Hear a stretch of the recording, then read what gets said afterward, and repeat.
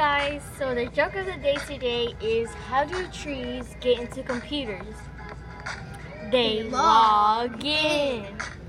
So today we're going to be learning about adding and subtracting fractions. Fractions must have the same denominator when adding and subtracting. Make sure of that. So we're going to start with adding fractions. So first, you need to make sure that they have the same denominator. So count out all the numbers until you find the least common multiple. So the least amount that is the same for both numbers. So since the denominator is 2, on this one, you're going to count by your 2's. And this one is 5, 10. 2, 4, 6, 8, 10.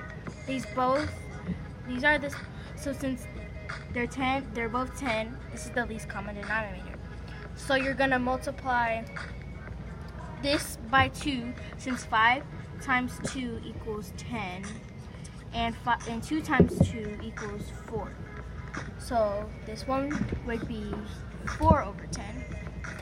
And to get 10 for this one, this is times 5.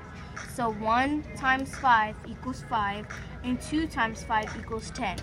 So that'd be 5 over 10. So 5 over 10 plus 4 over 10 equals 9 over 10. And make sure that if you can simplify it, then simplify it. But for this one, you cannot simplify. So 9 over 10 is your answer. So now let's go over to subtracting fractions. So when you're subtracting fractions, you have to make sure they have the same denominator, like when you're adding. So count out your numbers, and since this denominator is 4, you're going to count by your 4's. So it's going to be 12. So how many times does it get?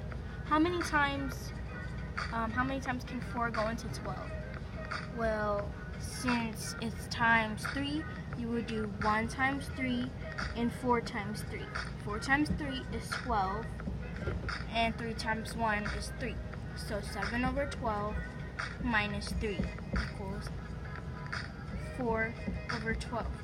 And that can be simplified because you can divide both of these numbers by 2.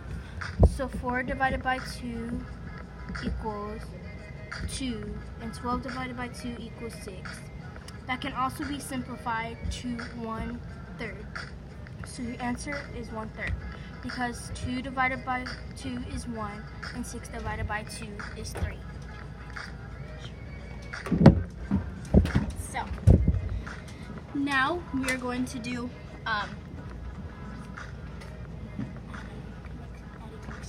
now we're going to add mixed numbers. 6 and 5/9 plus 4 and 2/3. Now we have to make sure that they have the same denominator again. So now we're doing it by 3's.